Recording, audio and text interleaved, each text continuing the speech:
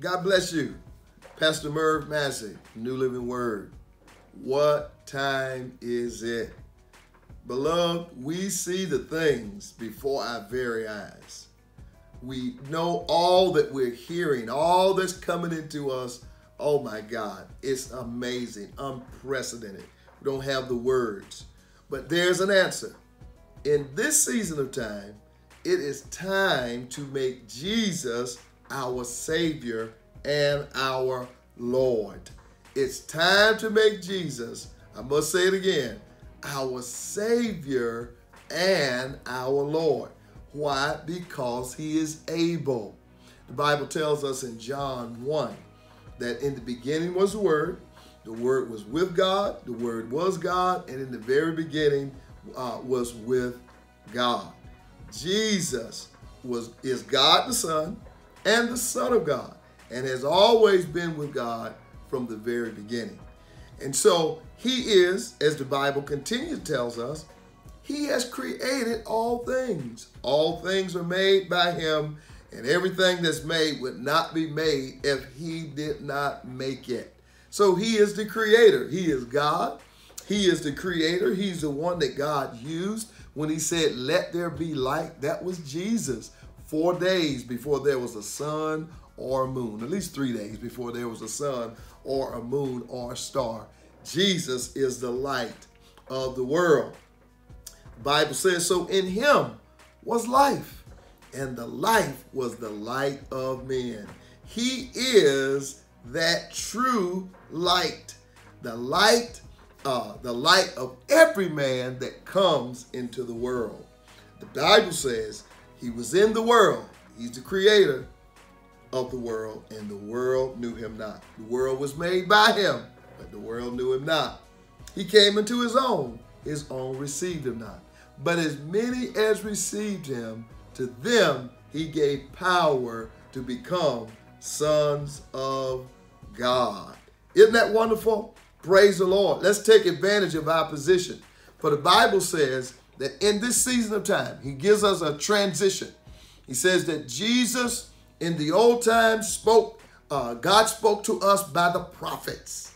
He spoke to us by the prophets. He said, but in this hour, he is speaking to us through his Son who is the heir of all things. His Son whom he used to create the world. So he is the solution.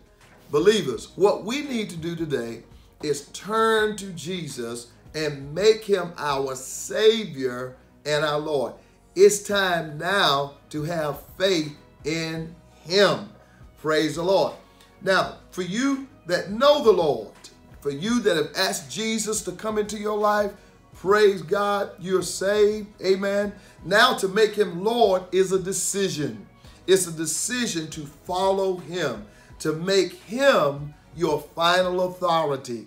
The Bible calls Jesus the living Word, the Word made flesh, and the Word was made flesh. We want him to be our final authority. We want the Word of God to be our final authority. Therefore, we will have faith in God and not faith in all the stuff that we're seeing and all the things that are taking place. They are real, believers.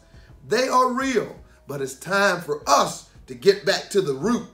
Get back to the root and make Jesus our Savior and our Lord. Jesus our final authority.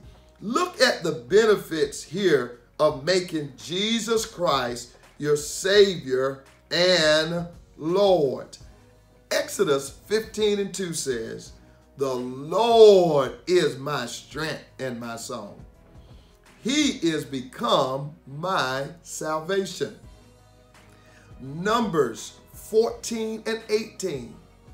The Lord is long-suffering, great in mercy, forgiving iniquity and transgressions. Judges 6:12.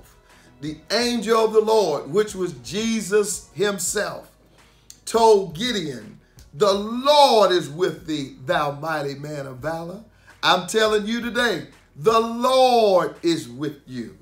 Psalms 10 and 16 says, the Lord is king forever and ever.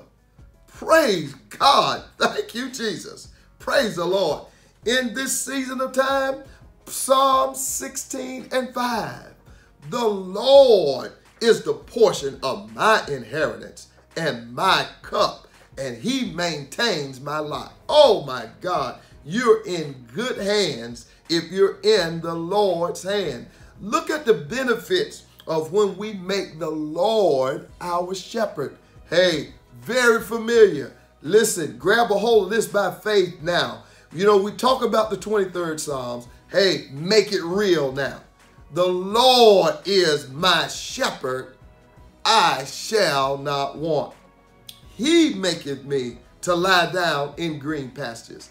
He leadeth me beside the still waters. He restores my soul. He leadeth me in the path of righteousness for his name's sake. Yea, though I walk through the valley of the shadow of death. Is this it? I will fear no evil. Why? For he's with you.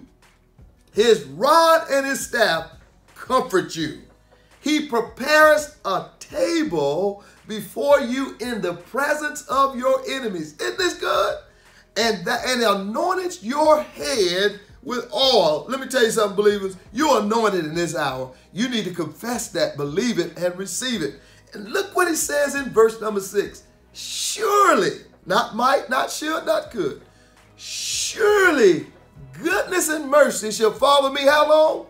All the days of my life, and I will dwell in the house of the Lord forever. Praise the Lord. Look at the benefits when we make Jesus our Lord, the one that we follow, the final authority in our life. The Bible says in Psalms 27, the Lord is my light and my salvation. Whom shall I fear? The Lord is the strength of my life. Whom shall I be afraid? The Lord. Look what happens. The Bible says in verse number 5, Psalms 27 and verse number 5, for in the time of trouble, my God, he shall hide me in his pavilion. In the secret of his tabernacle shall he hide me, and he shall set me upon a rock. And the very promises that God has given this church. Psalms 34 and 8.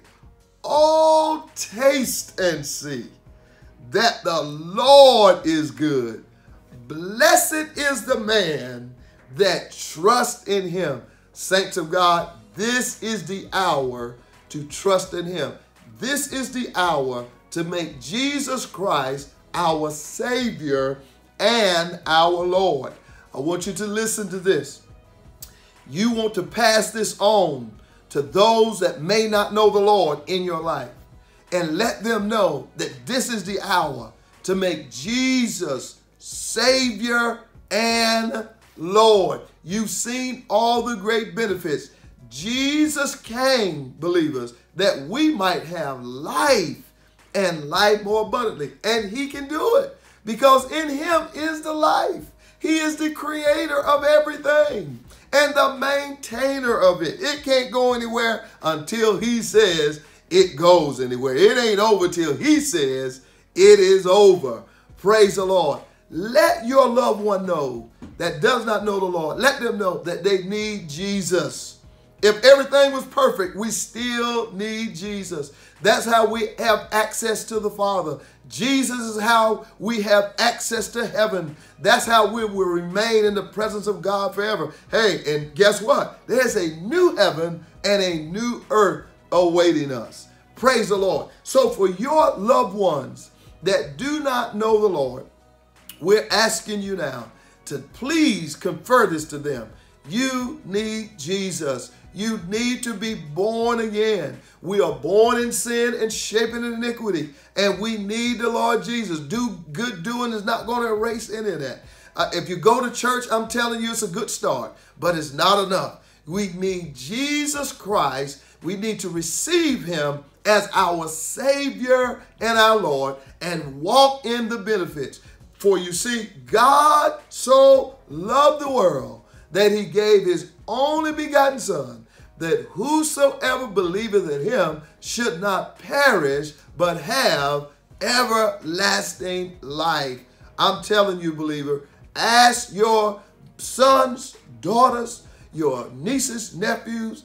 You hear me saying this on almost every message, because this is the time to make Jesus Christ your Lord and Savior. I want to pray with you right now. Father, in Jesus' name, this is a critical time, and I believe that you are giving us time to get our life in order. And to get our life in complete order, we must begin with Jesus. For you so loved us that you offered him up for us all. You placed all of our sin on him. Oh my God, thank you, Father, that we did not receive what we deserve, but he, the innocent, received it upon him. So today, we're praying for our loved ones. We're praying for our sons and daughters. We're praying, help us in Jesus' name. We ask you to bring the angels. Let the angels be reapers in this hour, that men and women, boys and girls will come to Jesus. Father, we thank you for this right now. In Jesus' name, amen.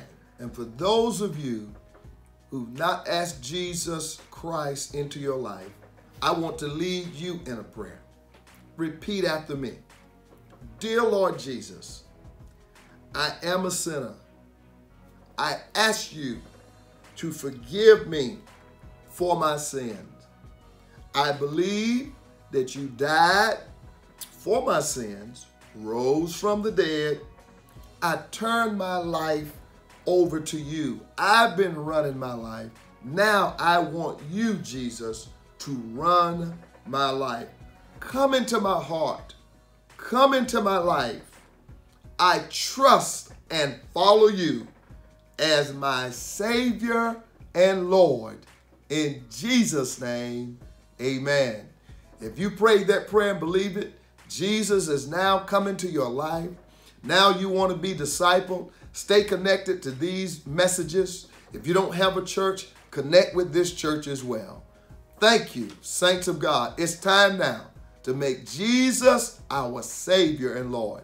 God bless you.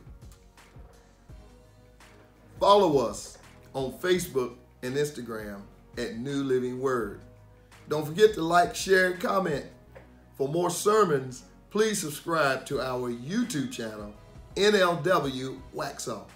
You can catch a 10:30 a.m. Sunday service on Facebook and newlivingword.churchonline.org. For more information and online giving, please visit newlivingword.org. God bless you.